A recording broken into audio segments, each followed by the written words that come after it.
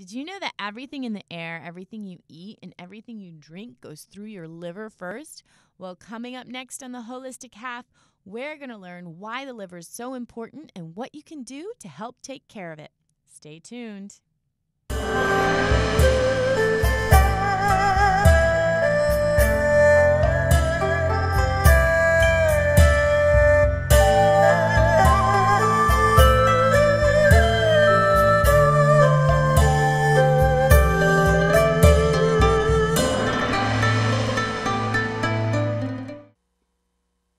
Welcome to this edition of the Holistic Half, and joining me in the studio today is Karen Miller-Yost from the Cleansing Ministries Rejuvenation Spa. And I've been working with Karen for the last 7 weeks, cleansing my liver. And so we're going to start today's program by the one thing that convinced me that I needed to cleanse my liver, and that is why the liver is so important. And Karen, thank you for joining us to help educate everyone today. Oh, it's great to be here. So, why is the liver so important? The liver is like the major control unit of your whole body. Just like in a city, there are major centers that control all the water and the sewer and the lights. And if that center that provides us all our water, sewer, and lights went out, then we'd all be in a big mess, because that controls everything that we live on. Well, your liver is just the same in your body, because everything that goes into your body goes to your liver first. Even things, chemicals you put on your skin go right to the liver, and the liver has to detox you from that. Any pharmaceutical or recreational drugs make a bigger toxic burden on your liver. So it's not just like I used to think, oh, you can't drink too much. Because I used to drink a lot of wine, and you're in your 20s, that's what you did. That's right. And you always kind of had in the back of the mind, oh, be careful of the liver. But it's not just alcohol. It's the toxins in the food that you eat and just from the atmosphere. Everything goes through the liver first? Everything goes through the liver first. And a lot of people think, well, I don't live in a big city. I'm not around all the smog. I'm not around that many toxins, and they live in the country. But then there's the crop dusters that are spraying all the sprays. There's the chemtrails. There's the trade winds from China dumping toxins in the rain. There's chlorine in the waters. There's chlorine and fluorine, kill bacteria. To kill, strengthen your teeth, but it's killing you. It's all going to the liver, and the liver is the first place it goes. And when the liver gets congested, nothing flows, and your digestion doesn't work, and your enzymes don't work, and you can't break down the chemicals to use them properly after a while. So what if you did have an excess of toxins in your liver? Are there signs? Because I didn't have any signs. I didn't really know that I even had toxins in my liver until my best friend, she started cleansing, and then she was like showing me stones and this and that. I was like, what?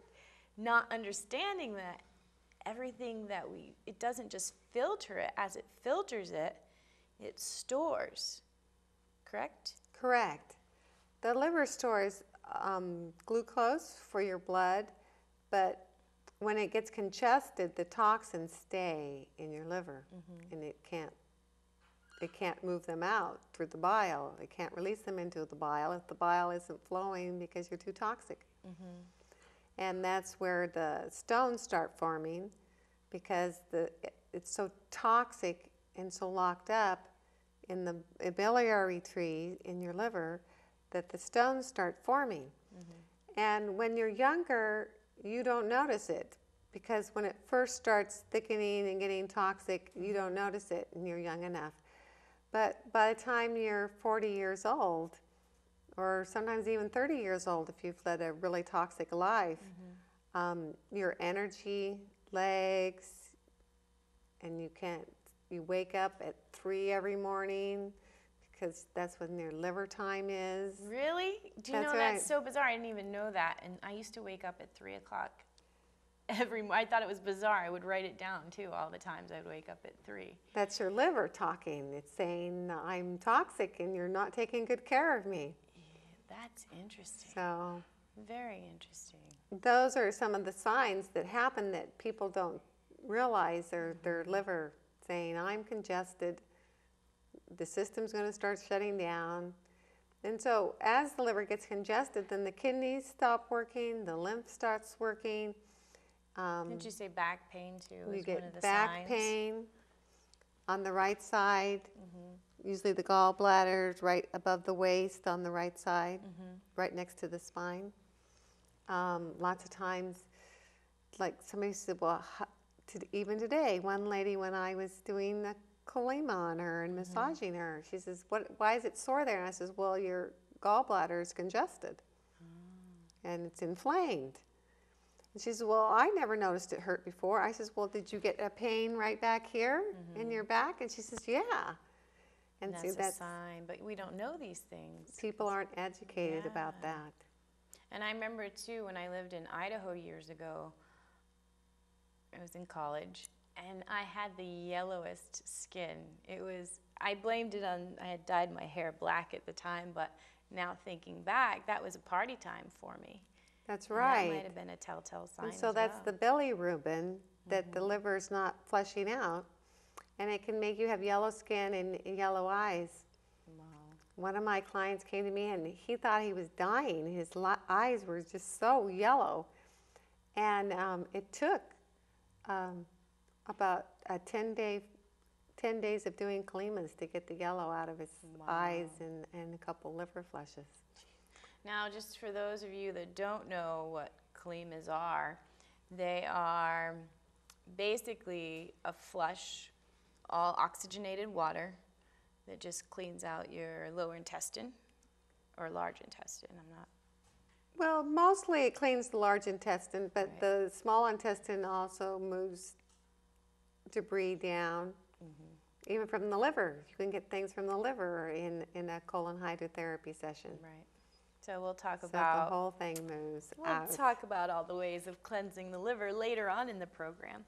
So now, what are some of the things, like the liver connects to the gallbladder, connects to the kidneys. So once it stores the toxins, how do you go in there and say, okay, we're going to try to cleanse this out so it can reset? Because I think that's what's the hardest thing to translate is why it's so important for your health to actually do these things and take care of your liver. Well, once the liver is toxic and the kidney is toxic, you need to do some of the simple things you can do is stay hydrated by drinking at least 8 cups of water a day. And is there any certain waters that you should drink? Because I know if you drink water from the tap, lots of time there's That's right. chemicals in those. So you need to make sure that you're drinking purified water, mineral water. You need to be getting lots of ionic minerals. And even if you can get alkaline water or e-water, there's different places in town that carry those different types of those water. different kinds of water, or get a good filter at your house. Nice. And so that helps a lot. And you can start making like kidney teas and liver teas, and that uses herbs to help purifying the liver and the kidneys. And did you have issues with, like, what led you to start doing the research so you started to learn all the information about the liver and about cleansing the liver? Well, about 10 years ago, 20, 30 years ago, I moved. Time flies. I moved to Oregon on top of a mountain where I thought was pure and it had pure well water. And I didn't realize there was arsenic and liver flukes. Now, where in the world would arsenic, like if you're in Oregon, where would that even come from? I know it's natural, arsenic but is in the ground and is actually in most of the water in the United States, in most of the groundwater in the United States. It's a natural element that's in the ground. and the water people don't check for that. And the public is unaware of arsenic. And arsenic is a heavy metal that doesn't leave your body unless you do something To make it leave. to make it leave.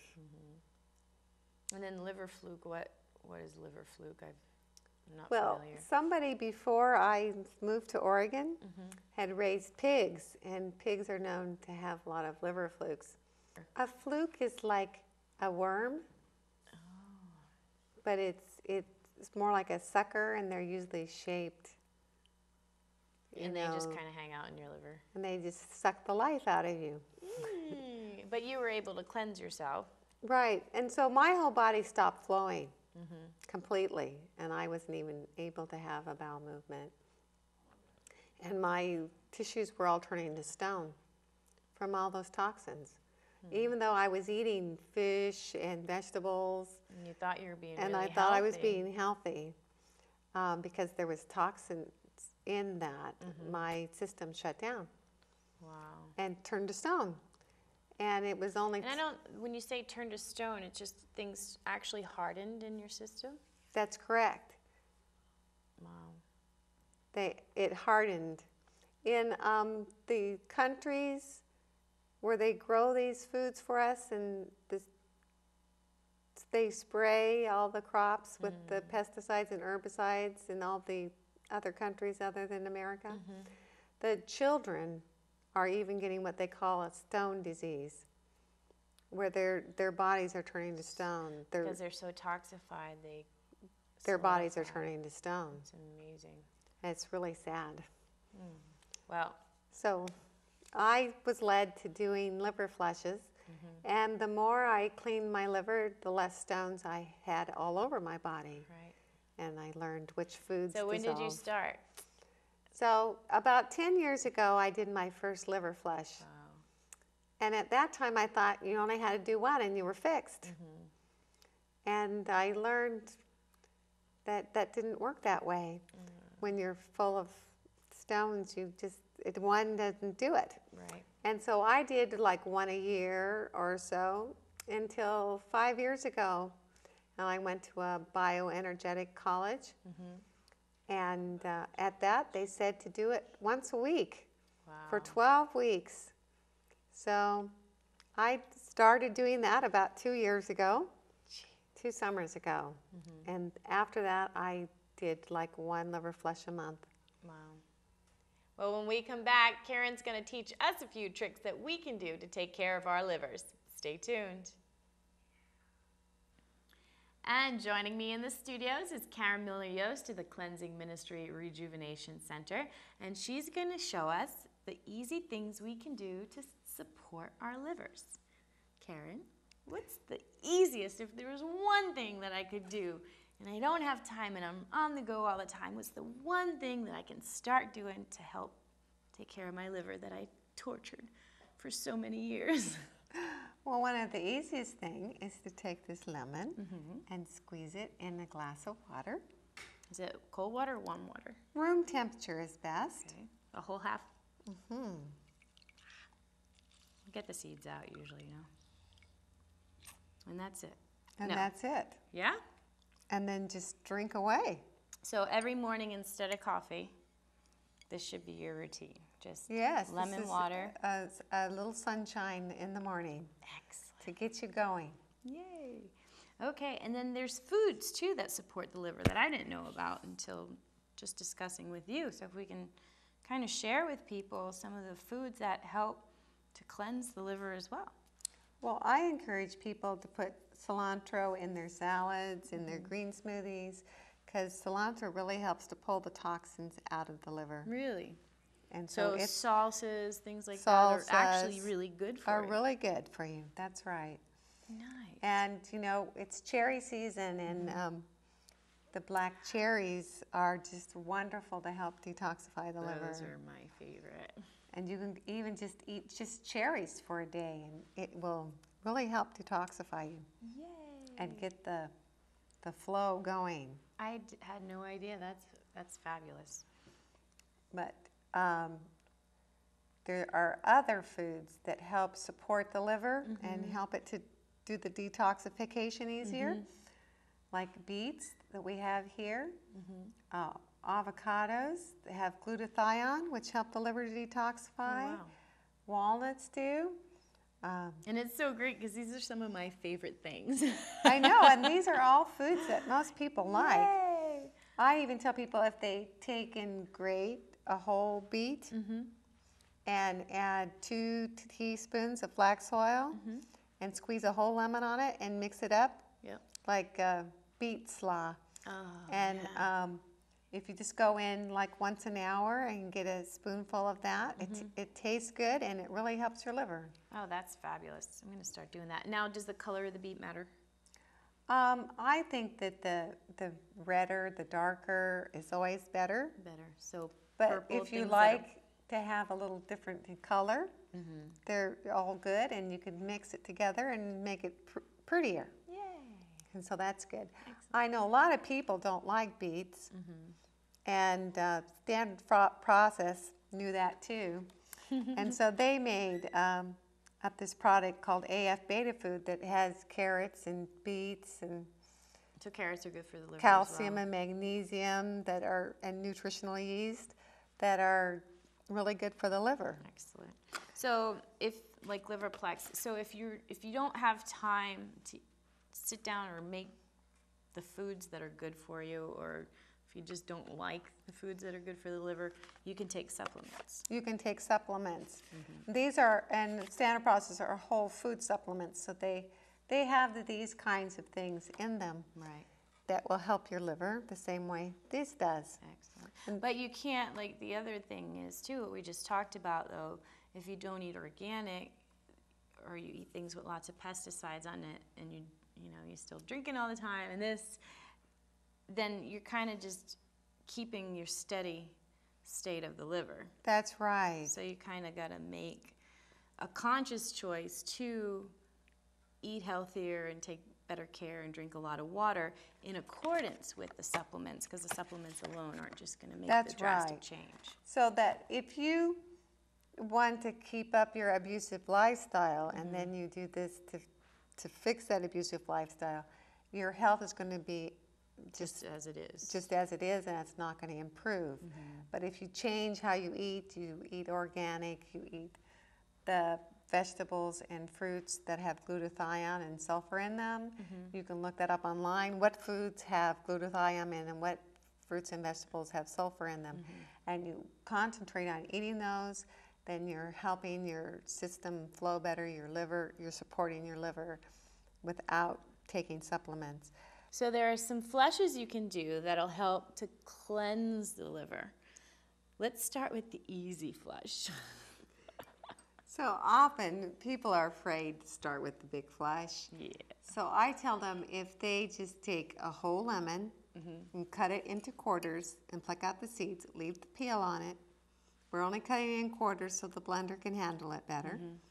Throw that in. A Vitamix works better, but it makes it smoother and creamier, but you can use a regular blender So it's a lemon with the skin on, with the skin on. no seeds, You can, yes, take the seeds out. cut into quarters, in the blender, Then 2 tablespoons of olive oil. 2 tablespoons of olive oil, extra virgin, Extra organic virgin. if you have it. Organic, yes. And then a cup of water. And you blend it till it's smooth and creamy, and it tastes good. If you want a little extra kick to it to fight off parasites, you can throw in a clove or 2 of garlic, Oh, wow. or you can put in a pinch of cayenne powder. Cool. And that'll or- give it a little. And it helps to eliminate parasites a little Alright. bit. Now, And you do that every morning, okay, that's what I was going to say. Do you do it at night or do you do it in the morning? or you do it every night. Okay, so but you should be consistent. But be consistent. And then your liver will kind of get used to it and just start emptying the toxins. Correct. Okay, And it's just like little mini flushes, pushing it along. right. And then if you change your diet, it's the same effect, as taking supplements. It helps. So you're actually progressing and getting That's healthier. right. If you get more magnesium, calcium, potassium, and more vitamin C, and you start getting the flow going, and you start eating like 50% raw foods, more fruits, more vegetables. Which means you're just not cooking them all the time. That's correct. Excellent. Wonderful. And now the Mac Daddy flush. This one I did one about a year ago. And when did I start? 7 weeks ago now. I started one a week. That's right. So it took a little convincing. It did. I'll tell you, I still get nervous every week. So if you can just tell us a little bit about what goes into the big flush. So when you do the big flush, you start eating soft foods, fruits, vegetables for about 24 hours beforehand. And if you've been drinking lots of apple juice for the week before, like drink a quart of apple juice a day, that helps to soften the stones so that when the big flush happens, the stones are soft enough they can move through the So apple juice will help to soften stones in the liver. Because apple juice has malic acid. Okay. And so I tell them to make like smoothies and always put apples and choose daikon or eat cauliflower. The white vegetables and apples have softening Agents. Nice. acids, where the greens have oxalic acid. And so if you combine softening foods with hardening foods, you get a balance. Excellent. And it helps to soften the stones in your liver. So they the can move out. preparation would be the apple juice ahead of time, and then 24 hours before just soft foods, because the soft foods are going to help to digest better. They'll digest easier Right. and be moving through easier. Okay. So then what? So on the day of the flush, you eat your fruits in the morning, and then you stop eating after 2 o'clock. You eat your walnuts, your avocados at 2 o'clock to help give the glutathione to help the liver detox.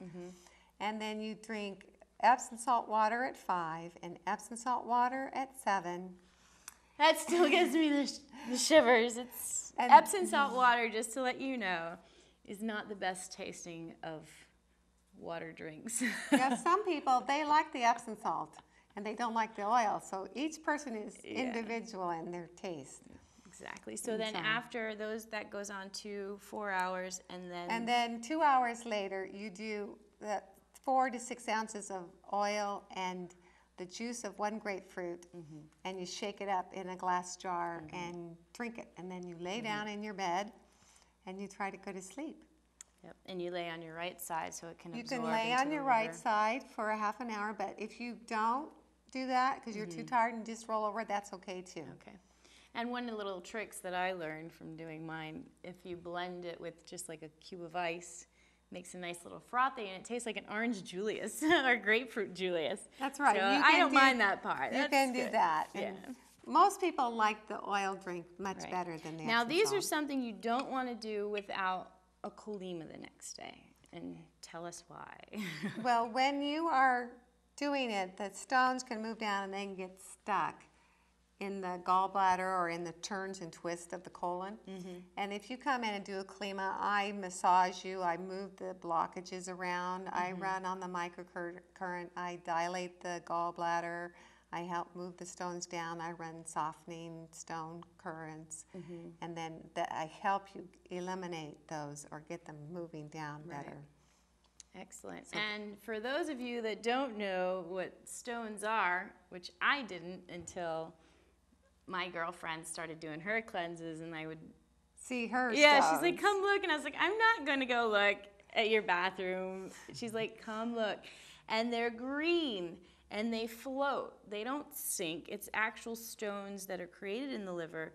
Yeah, that the just bile floats. all the toxins, yeah. So we did a flush together, and she has been doing it for what, 2 years now? 2 years, 2 years now. So she's towards the top of the liver, just constantly detoxing. And these are the stones that just came out. I am just in shock. If you have a weak stomach, this is not the part of the program you want to watch right now. I'm giving you the warning. So these are liver stones. And mine, ooh, Most man. liver stones are Yeah, like the they're half like little inch tiny. to They look quarter like inch. green peas, like little tiny green peas. Is That's exactly right. what they Little look green like. peas, yeah. But as you do the cleanses and you get deeper and deeper You into get the higher liver, in your liver. they're huge. I mean, I just can't Great get. big ones come out. I just can't get over that, man. 'Cause I've been doing it forever, and 2 years ago I did one a week for 12 weeks, and then I did one a month for the next 24 months. And just recently I had ones this big, but they were coal black that came out of me. Wow, I'm just totally And in shock you don't ever get those big ones until you've been cleansing for a while. for a while. And then that just opens everything up. You're flowing again, you're healthy, and your energy levels increase. And That's right. Once those Yeah. big stones move out from up high, all of a sudden you get this burst of energy and your whole rib cage starts flowing. You stop being locked up and you have the energy that you did when you were in your late Yeah. 20s and 30s. Yeah, she definitely had energy today. We ended up hauling wood on the ranch. She's like, come on, let's go. I was like, oh. That's right. She's all clean and That's ready to awesome. go. Well, thank you so much for joining us today and sharing with us and educating us. We really appreciate it. This was, yeah, my life's been changing for the last 7 weeks. Well, so that's the hopefully- reward for doing it all is Yeah. seeing how everybody's life starts coming back to them and they're able to do the things they want and still have energy to That's play. awesome. And yeah, and just to let you know too, you start easy. Your liver, it's your life. You start out easy if you don't have time to really get into a cleanse. We showed you the foods, we showed you the easy lemon drink water, but if you're really serious and you really want to detox, the cleanses or the flushes are the way to go. That's right. Definitely. And how about health repercussions? Are there any unhealthy aspects of the olive oil and the citrus? No, but sometimes people think they can just do it at home and not do the klima. But even if all the stones move through the gallbladder and are moving out and you see them in the toilet, a lot of it is still stuck and it moves out slower. And the longer that toxic mass is in your colon, the more that you absorb into your bloodstream. Right. And so that's why it's so important to do the If you do the big colon flush, hydrotherapy, to do the whole hydrotherapy. pull those toxins out before they get pulled. Because when you reabsorb toxins, they go to your brain and your glands, Yep. and you don't want that. Right. And the thing with the toxins too are, I mean, we've all had fun lives and, not so healthy lifestyles at some point. So when you first start your cleanse, the one thing I noticed, it felt like you were back there in those days, because the toxins get released into your system. And it's not easy.